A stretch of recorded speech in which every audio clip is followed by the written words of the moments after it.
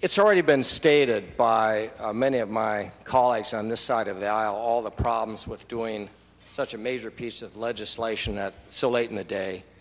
We know what that is. It's really not good government, members. Every single one of us knows that.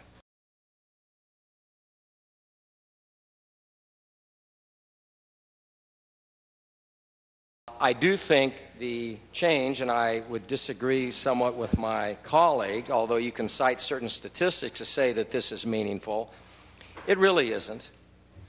It doesn't mean that it isn't something, or it isn't a small step forward, but we are going to, it's inevitable, we as a state are going to face the reality.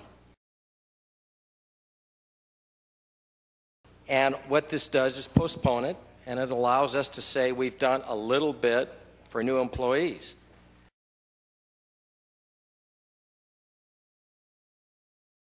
We all know, each and every one of us knows in our hearts that this is a small step. A step, but it's a small step.